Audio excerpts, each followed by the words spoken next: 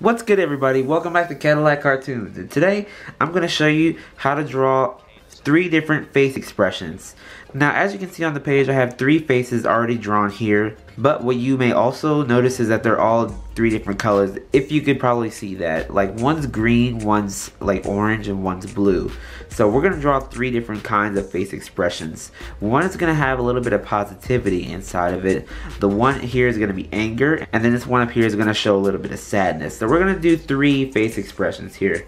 And while we're drawing the face expressions, we're mainly going to focus on maybe like the facial features, like the eyes, nose, mouth, and all that stuff. So we're not going to focus on like the face itself. What I mean by that is the head actually. We're not going to focus on the head specifically, just the eyes, nose, mouth, facial features, all that stuff.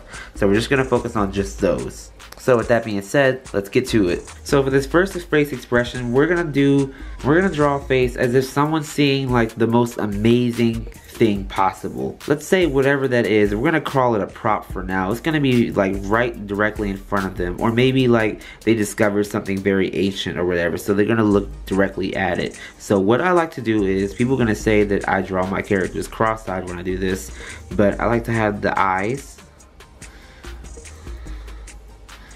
kind of doing this, and I'm gonna squinch the nose like a little bit. See how it is normally? Hopefully you can see that. But I'm gonna come up a little bit.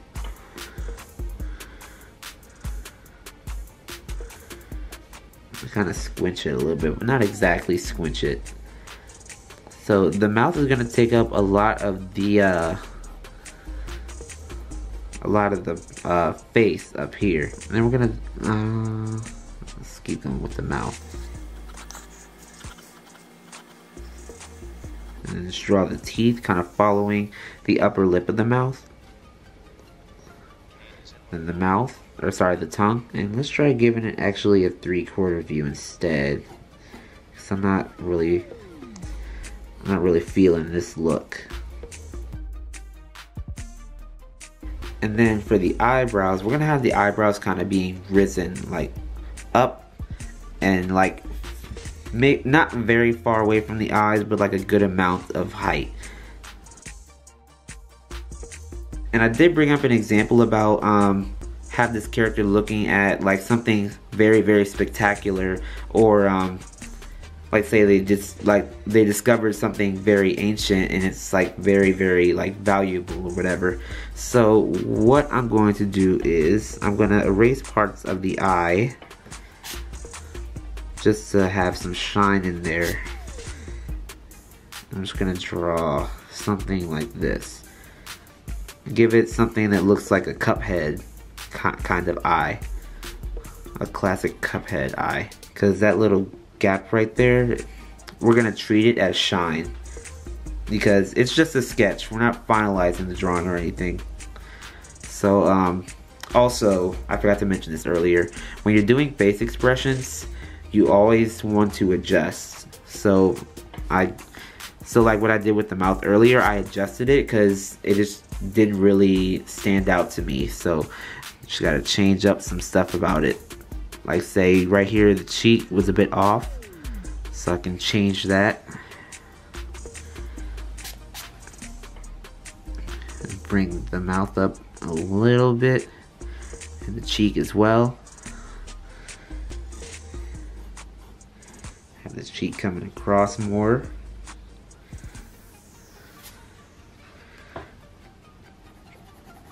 And the mouth should be good, but let's make the mouth go down a little bit more. So we're gonna have like a small piece coming off of the face, or that can be the face, either way. And then since the cheeks are pretty much showing throughout the face, we can extend the cheeks out a bit from the initial face shape.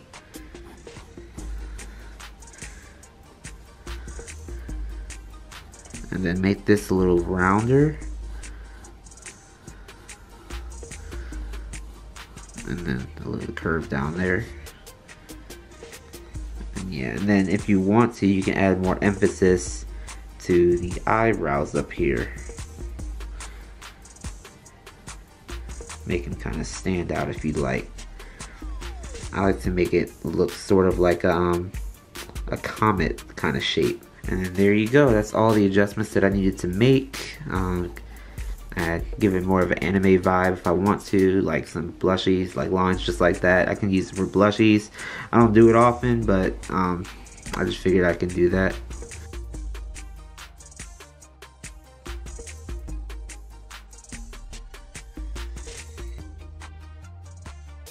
So that's basically how you draw the one face expression, as if he was seeing the most amazing thing. So let's switch to the next head so we can keep going. Alright, so what I'm doing here, since the colors of this head is actually like a warm color, I'm gonna try to get some anger into this face expression. Instead of actually having the eyes just like this, I'm gonna have the shape of the eyes stopping just like that, sort of like a half arc. And then a few wrinkles on the eyelids right about here.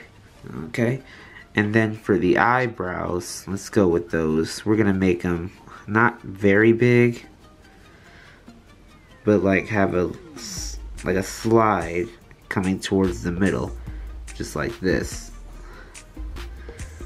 And then we're gonna have kind of like a sharp edge right here. A sharp edge, and then we're gonna draw a small line up, just like this. And keep in mind, we're also gonna have it at an angle, so it's not gonna be straight, just like the just like this vertical line, this invisible vertical line. Don't know if you can see that, but we're gonna have it at an angle. And again, I'm doing basically this, but in backwards. Instead of having the slide more coming this way, I just did it in reverse. But still the same thing on this side. Okay, and then for the nose, I'm gonna have it squinched. So for the nose, I'm gonna have it squinched. So let me start drawing the nose. I'm not gonna have it being very large, so it's okay if it's like this. You have like wrinkles just like that. Okay, and now comes the mouth. So the mouth will kind of be like screaming and yelling and whatever. So I'm gonna make the mouth asymmetrical. So it's not gonna be the same on both sides like it is for the eyelids, the eyebrows, and the nose. So we're gonna make sort of like a altered McDonald's logo kind of shape for the mouth.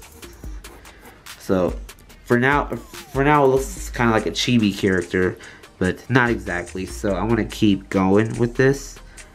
I'm gonna give it like a flat. So now it's supposed to look something like this, and it's also asymmetrical. Now I'm going to draw the teeth in. Okay, and then this mouth kind of goes outside of the face shape, and that's okay. We didn't really draw the face yet, but we can work around the mouth when we're drawing the face. So like right here, this is where the ear is. Don't know if you can see that. I don't know if my camera's going to pick that up.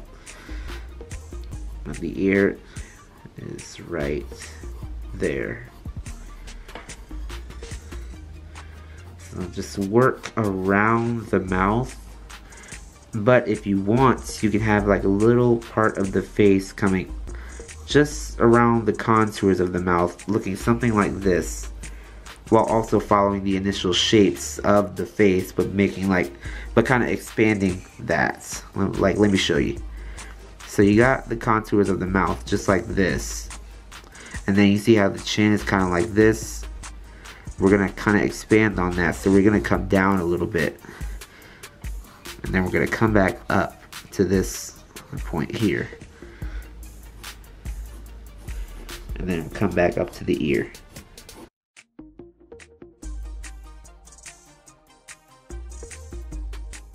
Okay, so that's pretty much the face done already, but again, like I did with this other one, I want to add sort of like an anime vibe to it. So if you guys are familiar with Dragon Ball Z, I love the series, they would have sort of like this vein popping up like right up here,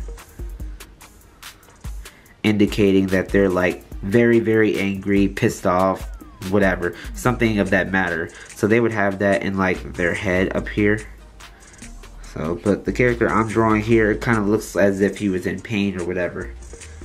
Or if he's stretched out, he'll just stand in the distance and like scream.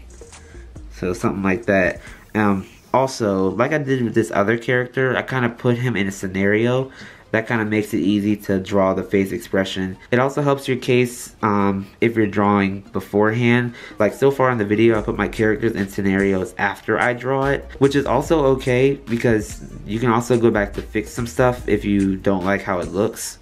It is also good to do it beforehand, which I usually don't do. So that way you can get a feel on what you're actually drawing. Like, what is the mouth doing? What are the eyes doing? What are all the parts of the body doing? So putting your characters in a scenario like that will kind of help you draw the face expression. So just keep that in mind when you're doing stuff like this.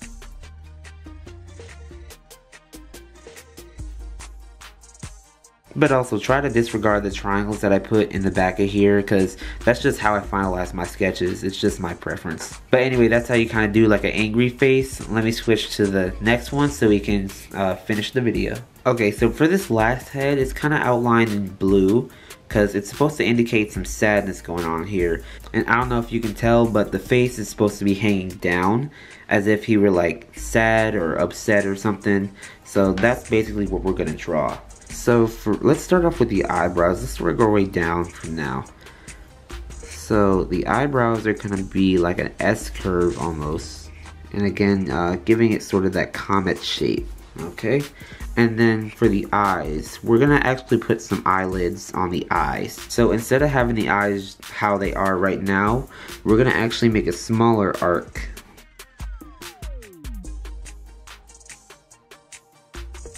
And then on the original shape, I just like to have a little dash right there to indicate that the eyelids are making the eyes kind of half closed, if that makes sense. It's just to indicate that the eyelids are making the eyes less visible, basically. So now that that's covered, we're gonna make the eyes kind of hanging down along with the head. So he's gonna be looking down, let's say at his at the sidewalk or whatever. He's gonna be walking and he's gonna be looking at the sidewalk, thinking about, I guess, life. And then like small bags under his eyes. And then nothing's wrong with the nose, so the nose won't be altered in any way. Won't be bent, won't be squished, nothing like that. Okay, so we can have his mouth, we can have like a small pencil stroke. But then again, that does kind of look so basic. So what we can do is kind of alter the mouth so it does something like this. And then just a small line down here for the chin. That can be his bottom lip. And we can add like a few wrinkles like that, while also keeping the chin. You can add tears if you want, but I already put my character here in a scenario already. He's just walking along the sidewalk, thinking about stuff. He's going through stress, anxiety, or something. But it kind of proves my point that I made earlier about putting your characters in a scenario to help draw their face expression. Also, since his head is hanging down, we gotta find a way to place the neck. But since the neck is already placed for me, like I already drew this in already, try to position it at a way so it looks as if his head is hanging down. Let's say if you were to have it straight like this, that could be a good hanging down pose. But the way I have it, he's gonna have his neck kind of slanted or at an angle a little bit. So we're gonna draw that in. And then his body can kind of curve and do something like this. So his body will kind of be straight. And then his neck will kind of be like a fishing pole or something with something hanging at the end. Hopefully that was a good example. But yeah, his neck here will be at an angle with his head hanging down and his body kind of walking straight. And then the neck will kind of curve to make the shoulders something like that.